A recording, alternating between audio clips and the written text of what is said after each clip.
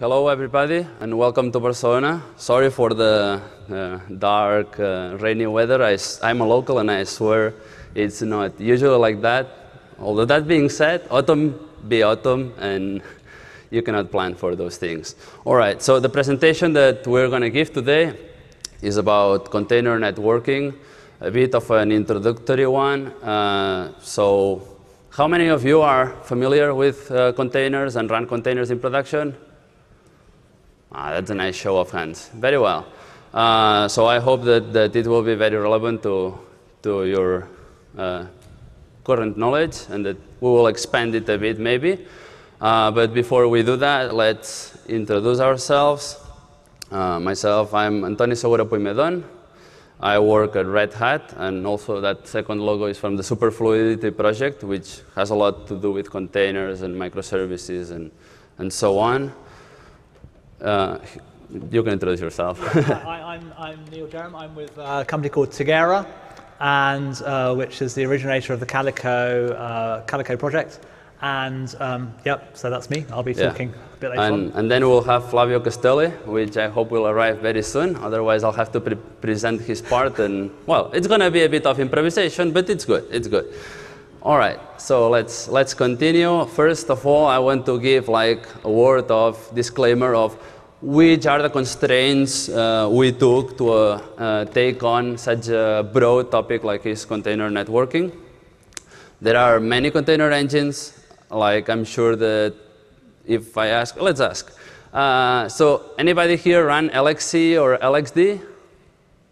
You see, there's many container engines. There's also Rocket and so on. But today we'll just talk about Docker, which is the most common one. And also about container orchestration engines. We're also going to restrict ourselves to the two most common. There's a big missing one, which is Mesos, which is also quite common. But due to time, we had to restrict it to just Swarm and Kubernetes. The thing is, each of these orchestration engines comes with a set of assumptions, or sometimes even an interface that kind of couples the solution to some kind of networking. Sometimes you can work around that, sometimes not, but we're going to explain a bit how that can look like. And finally, of course, what I'm saying today, in 2 months is probably going to be obsolete because somebody else will come and innovate and so on, and that's really a good thing. So the problem is with the advent of containers, a more important or more field-changing thing happened, which was the arrival of the architecture based on microservices. How many of you know what microservices are?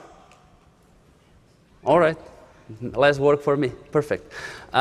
So due to the nature of microservices and how they are split into a lot of small containers that each serve a part of the application and that each part can be served by multiple containers, this implies a lot of endpoints that you need to connect to your networking, and a very changing one, because the good thing about microservices, or rather one of the good things, is that they allow you to scale up, scale down, depending on the necessity, so it gives you a lot of agility. So let's start first, though, with the foundation, with all of you found when you first started with containers. I suppose, like most of the developers here, you started by installing Docker and seeing what you can do with Docker. So let's start with the most basic one. When you would create a container and you would not have any kind of networking thought out, you would just plug it into the networking of the host, right? So what happens with this is that you just have access to any of the interfaces that are on the host. So if I start it on my computer, I'll have the Ethernet and I'll have the wireless card. And if you do something like show the links that you can see in the container, you can see them all. Of course, having the possibility to use them all doesn't mean that you can do changes on them, on the devices or on the routing tables and so on, because what that would imply would be you could wreak havoc into the host networking, right? So typically, Docker, when you start the container, it will drop some of the capabilities. So you cannot do things like flash the addresses or change the routing tables and so on. You can do it, however, if you pass capnetadmin, which is a Linux kernel capability. All right, so well, one thing I forgot to say about the previous slide is when would you use host networking? So a very typical use case is when you want to do infrastructure containers. So let's say that you are running Cola, so your Nova, Neutron, and so on are running on containers, and you want to network them. So the most common way to do that is to just place them in the host networking and to have the host networking configured. Of course, you could do it otherwise. You could have Cola with a VLAN-based networking with a driver, but it's not so common. So this is the mode that most of you used for the first time, since it's the Docker's default, in which Docker sets up a Linux bridge for you that is not connected to anything. The only connection to the outside world is through forwarding, and I'm going to show a bit how it does that. And to that Linux bridge, which in truth it's more like a switch because it has a lot of ports, it just puts a veth device, and which is like a pipe, and what goes through veth0 appears on veth1. And the good thing is that veth1 and veth3, in this case, are already in the kernel namespaces that Docker sets up for the containers. So how does it look like when you look outside and inside? So from the outside, what you see is that you have a bridge with an address. It's a private range, so it's completely isolated from outside. But since Docker wants you to be able to serve things or the containers to go out, so it sets up forwarding, and for the return flows, it sets up masquerading rules. And from inside the container, what you see is that you have an IP on that private range, and that the default gateway is the one on the host networking. The other important aspect is, as I said before, that you should be able to open the networking that you give to the container. So otherwise, you cannot serve anything. So it would be quite useless. And to do that, it uses IP tables. And as you can see here, there is the Docker chain that sets up a DNAT rule so that the port 8000 on the host will go to the port 80 on my nginx container. And now I give the word to Neil. So now then you move on to kind of wanting to run containers on multiple hosts instead of just one. And when you do that, then two kind of new factors come into play. So one of those is that you need to start being a little bit more careful with your IP addressing, because if all of the containers were all just on a single host, and or if you're only talking between containers on a single host, then the IP addresses which those containers are going to use are never going to go anywhere outside that host, and so it doesn't really matter what IP addressing you choose there. But if you have, say, a setup like this, where we've got 3 hosts, and let's say you want the yellow containers to be able to talk to each other, one of those on host A, one of them on host B, then so the IP, whatever IP address container container 1 has, that's going to kind of go outside host A. So a little bit more care is needed to avoid allocating overlapping IP addresses in cases where you don't want to allocate overlapping IP addresses. And secondly, you need to address the question of how the data gets from one of those hosts to another.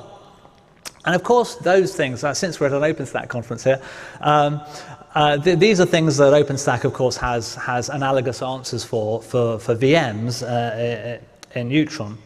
And if we look at let's look at the transport question first, the question of how that data gets from one of the hosts. So just to pin this down a little bit more, so imagine container 01 is sending a packet to container 02. So clearly, the first thing that happens is that data goes from container on host A to its host, and then that host has to do something to get it from host A to host B, and then once it gets to host B, the host B is able to deliver that packet to its local container, the one in yellow numbered 2. And traditionally, Neutron has solved this problem using overlay networking, a thing called an overlay network. So an overlay network basically means that every packet that those containers want to send to each other gets wrapped by the source host inside some other IP packet. Then that IP packet is addressed to the destination host, so host B in this case. When it gets to host B, it gets unwrapped and delivered to the destination container. So, and this means that the addressing that the containers have is completely independent of the host infrastructure addressing. It also means if you do that kind of wrapping up such that you include the layer 2, the Ethernet headers that were sent by the original containers, then you can still simulate a layer 2 adjacency between the containers if you want to, even if there are, let's say, intermediate routers in the fabric in between host A and host B. So that's not shown explicitly here, but there could be. If you're running on, let's say, GCE, for example, there are intermediate routers between every GCE node. So that's what overlay networking allows you to do. And also, just on the addressing point, once again, because of the point that the addressing of the containers is independent of any IP addresses that are used in the host infrastructure network, that also means that you can use overlapping IPs. You basically can allow different users of your data, of your container cluster, to, for example, what's called bring your own addressing. So they can quite happily, as long as you've got kind of a user of certain containers here, over here, say the containers in pink, and a user of the container, another completely separate user, say of the containers in yellow, and as long as those never need to talk to each other, they can use the same IP addresses. It just means that when you kind of work out this way of wrapping the packets, when you encapsulate those packets, there needs to be something in the way that you encapsulate that it kind of has a scope in it that is able to differentiate. Let's say if both containers using 10.65.0.2, then say this is 10.65.0.2 for the yellow containers, and this is 10.65.0.2 for the pink containers. So that's overlay networking in a nutshell. I hope I'm not just telling you things that are already absolutely familiar to you all, but it comes at a cost of having to encapsulate and decapsulate those packets all the time. And there's a performance cost to that. There's a slight complexity cost to that. There's a cost in terms of MTU, having to know what's going on with your MTU. It's also a bit more difficult to troubleshoot. It means that in different parts of the fabric, if you're looking for a packet going from one place to another, or more typically looking for why you don't see a packet going from one place to another, then you need to know that in a different part of the network, you need to look for it in a slightly different form because it will be wrapped up in some way. And so is there any alternative to that? And in fact, there is. And this is the thing that we're going to call rooted networking. So if you have a situation, so kind of like look at this and say, well, what would I need to say if I didn't want to have an overlay network? So if you had containers which didn't actually need the layer 2 adjacency to each other, and also if you didn't need bring your own addressing. So in other words, if you were happy for all of your containers to get their IPs from a managed flat IP space, which was managed in such a way that there were never any conflicts between what one group of containers wanted and what another group of containers wanted, and also managed so there were no conflicts between those IP addresses and the host infrastructure, then you don't need this overlay network. Then essentially you can basically just do IP routing to get the packets from one container to another, and that packet will never be encapsulated or decapsulated anywhere. It will look the same. Anywhere you see it in the fabric, it will look the same. And this is what we're calling a routed network. Yeah, I do. Sorry. So I'm gonna talk about a load of specific projects which are now implementing these approaches, and that was all kind of like preamble. So to just go through some of the rooted and overlay projects which kind of provide all of these approaches. And actually that's not the next slide. This one is. And so this slide is showing some rooted approaches. The thing on this slide which is saying Docker 0 is not correct for all of these projects. So actually where it says Docker 0, what you should think of is that a packet is coming from one of the containers and is actually going into the routing table of the host. And then the host is routing that to wherever it needs to go. So I mentioned some implementations down there at the bottom, Calico, Flannel and Romana. So Flannel, I'm going to talk about Flannel and Romana first because they are similar in that what they do, the way they manage the routing is that they say, well, a certain prefix, a /24 for example, belongs to a particular host. And then if, so imagine container A is sending to container D, then the routing table on host A could know that all of the 10.0.9 addresses are for containers on host B.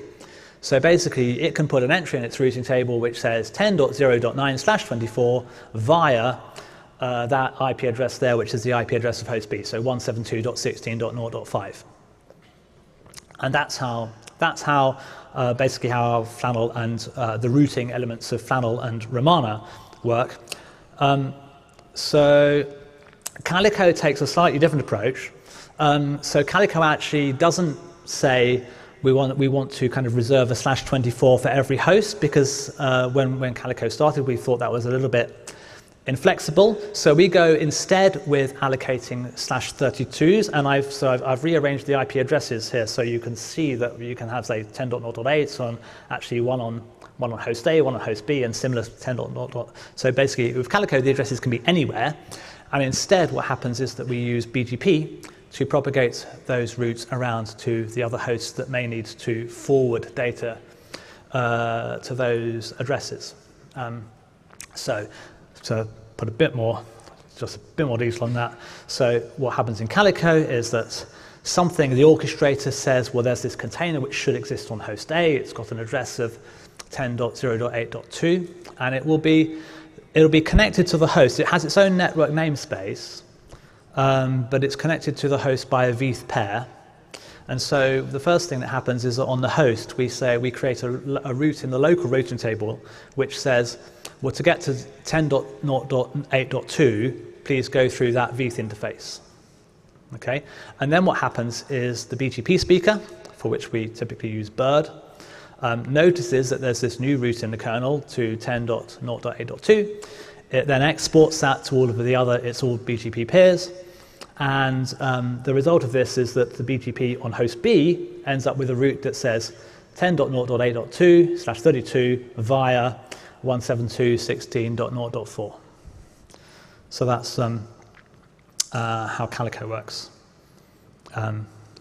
But the kind of the fundamental routing idea is the same. Now the interesting thing about this is that how are we doing for time, by the way? Do we need to? You have the clock over. Okay. So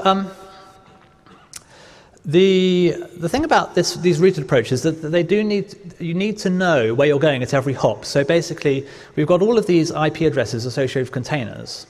And at every point where you have an IP routing operation in your data path, you need to know where the next hop is for a particular container address. And so sometimes that's tricky because sometimes, as kind of indicated by this diagram, there are no intermediate routers between host A and host B, but sometimes there are. And if you've got intermediate routers in your fabric, then you either need to, if you have the option of programming those intermediate routers or peering with them, then you can arrange that they all have those container routes as well.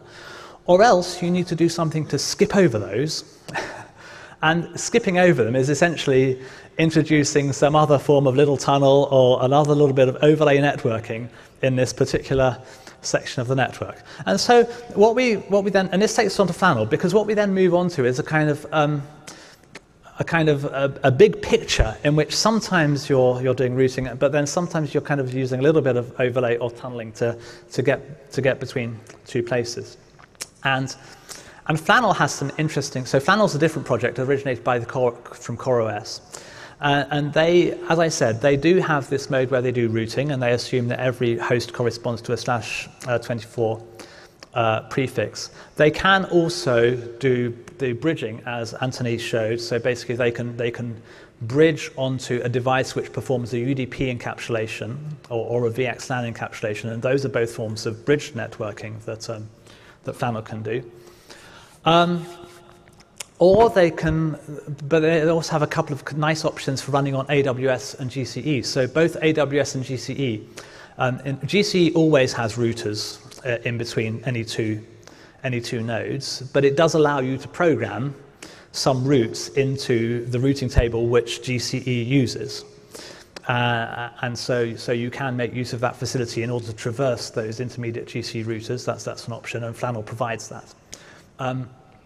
And AWS, of course, if you're running on the same subnet in a VPC on AWS, then you won't have intermediate routers. But if you have hosts in different subnets, then you will. And again, AWS gives you the option of programming the VPC routing table, and that's another thing that flannel can allow you to do. So in other words, the upshot is you can have containers on multiple hosts on AWS, and flannel will let you connect between them.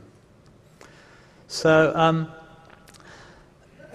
A brief mention. This is a bit Tigera centric to my company. So my company originated Calico. Calico kind of started off with this kind of very flat IP based connectivity model that I've showed you. Later on, we kind of realized that security was very important. So we added a quite interesting layer for describing the security that you need in a data center, and then mapping that down onto IP tables. And that has really become, if anything, a more important part of what Calico does now than the basic connectivity. And we also were speaking to CoreOS, and CoreOS said, well, sometimes the flat layer 3 connectivity doesn't completely work on its own. You need to kind of add these methods for getting across intermediate routers, say in GCE.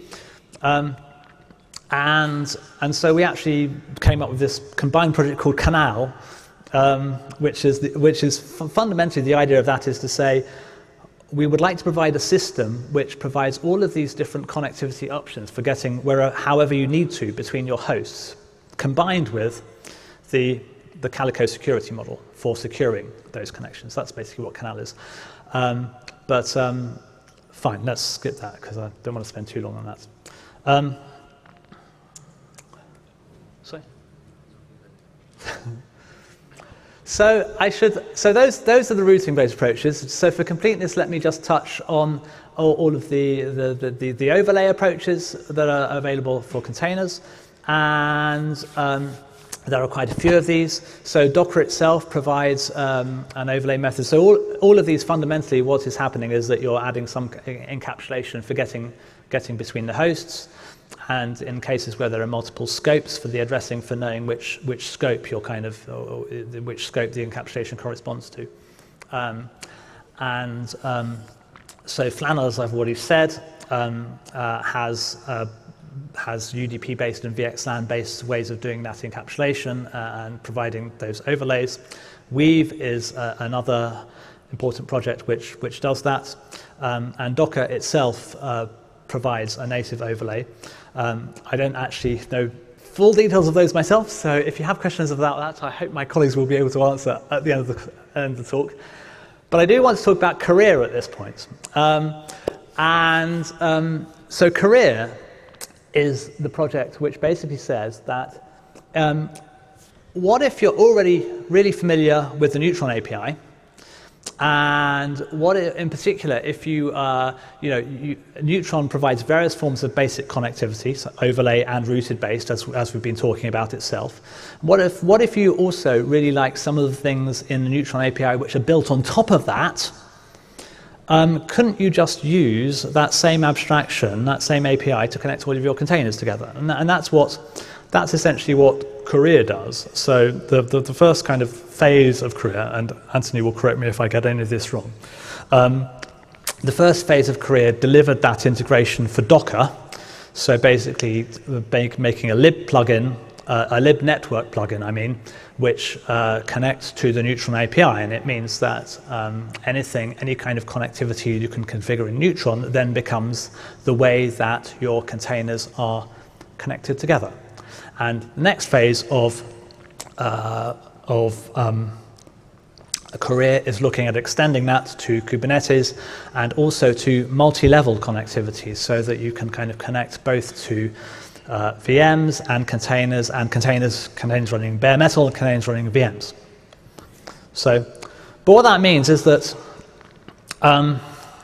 any kind of form of either overlay networking or rooted networking that you can do in Neutron, by using Courier to connect to your containers, you can actually do those same forms of connectivity for containers via Courier as well.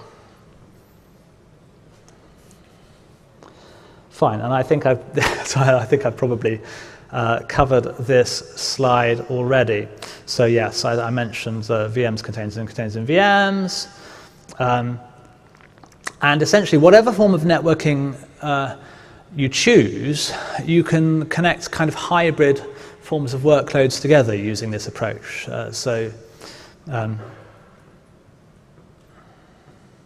Fine. So I'm going to come to the end of my part here. This is just a quick summary of or comparison of routing and overlay networks from a routing point of view.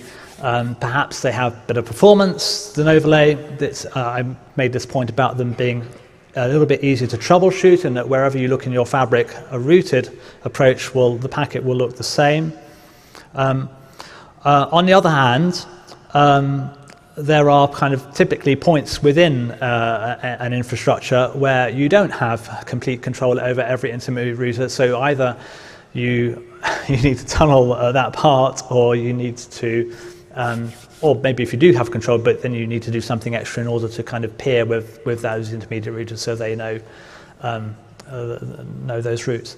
And that also means that if in overlay networking, because essentially you're always tunneling from one host to another, it's not a very big step to go from there to traversing multiple clouds. To adding into cloud as well. Whereas if you kind of like starting from a rooted network implementation where you're generally speaking, or perhaps not at all tunneling anywhere, then it's a bit more of a thing to add on there. So fine, I think that's pretty much what that slide says. So I will hand over the rest of the talk to Flavio. Yep. Okay, thanks a lot. So you might think that now that we have connectivity, everything is done, everything is settled. In fact, there are still some challenges that are specific to these distributed environments that you still have to face. So first of all, there is the problem of service discovery. So to define the problem of service discovery, let's introduce some concept. So you have a producer who is a container which is running a service, and then you have a set of consumers who are clients of this service. So now you need to find a way to put the consumers in contact with the producer. So the consumers have to find where the producers are located.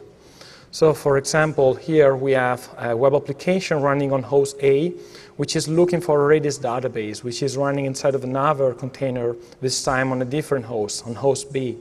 So you can solve that problem and have the two of them in touch. But then what happens when, for example, the Redis database is suddenly moved from host B to another host? Like, what happens if there is a failure on host B and all the containers running on host B are automatically relocated to somewhere else? Now the web application is going to be broken. This is something that we don't want to happen. Also, what happens if, for example, you have multiple producers? So like here we have multiple containers running on different hosts, each one of them providing Redis database. Now, which one of these Redis entry points we should use from the web point of view? So to solve this problem, there can be different approaches. You might be tempted to do things like, let's say, the old way, so like to use DNS. But now you have introduced different problems. First of all, containers are really fluid. They keep moving everywhere. So you cannot assume that the entry returned by your DNS server is still valid over the time. So you don't want your clients to cache these results. So you have to configure your DNS server to return replies with a really short time to leave, maybe 0 time to leave. And now you will think you're set, but that's not true, because unfortunately you will realize that there are lots of broken clients out there that do not respect the time to leave, so they will keep caching this result, and they won't react to sudden changes of the infrastructure. So you will end up with something which is broken in an inconsistent way, and it's really hard to debug. So this was the approach which was used in the beginning with Docker when distributing containers. So initially they decided to update etc. host dynamically, then they introduced an integrated server. Now with 1.12 things are a bit different. So I'm going to talk about that later on. The approach used by a lot of people is to just rely on a key value store. So like something like etcd or console or zookeeper. So the producer, as soon as it starts, it will register itself into these yellow pages. And it will say, hey, I'm here with this IP address and this port number. And then the consumers will either look up manually into the yellow pages, or in most of the cases, it's up to the orchestration engine to just automatically inject this kind of information into the application. So, for example, there could be environment variables or configuration files that are created with this kind of information. The other problem we saw before was how to react to changes, how to handle multiple choices, and a new one, which is handling ingress traffic. So to solve the problem of multiple changes and the problem of handling failures, orchestration engine like Kubernetes or Swarm, starting from version 1.12 of Docker, they have this concept of service. So as soon as you create a container which is a producer, so it's offering a service, the orchestration engine will also create a virtual IP address. So now this virtual IP address will automatically redirect all the requests to any of the containers which are providing the service. So what you have to do is just to point or your consumers or your clients to this virtual IP address. And that will solve the problem of figuring out which Redis database we have to use, like in this picture. And it can also figure out what happens if one of the nodes goes down. The nice thing about that, the last thing is that given that this virtual IP address is stable, you can just add DNS on top of it to just make legacy application work, because now the IP address doesn't change, so there is no risk of caching an IP address which is not persistent. So the ingress problem is about exposing an application which is running inside of your container to traffic from the outer. So what you can do, I'm going to show you a picture. You can just ask Kubernetes or ask Docker Swarm to just publish the service on each worker node of your cluster. So a port number on each node of cluster is going to be reserved. So all the traffic which is directed toward this port is automatically redirected to one of the containers which is actually running the service.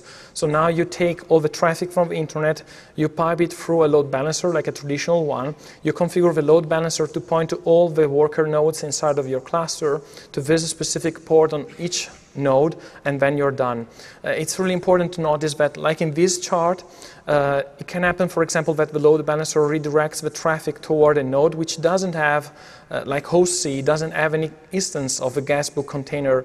But that doesn't matter, because from this public port on the node, everything is redirected to the virtual IP address of the guestbook, which automatically finds out where the guestbook is running. So to recap and leave some space for your question, there are several approaches when it comes to networking in the container world. You can have approaches that are either using an overlay or a routing approach. They can be implementing the CNI or the CNM specification. But most important of all, it's not just about connectivity. It's more about that. It's about security. As we have seen before, it's about handling changes and handling ingress traffic and all of that. So with that, I think we can start a Q&A session. If anybody has a question, like I can, sorry, I didn't realize this was so short. I can bring the microphone over. Any question? All right, so that's, thank you all for joining the presentation. And if you have any question that you don't want to voice now, you can meet us later. Thank you. Thank you.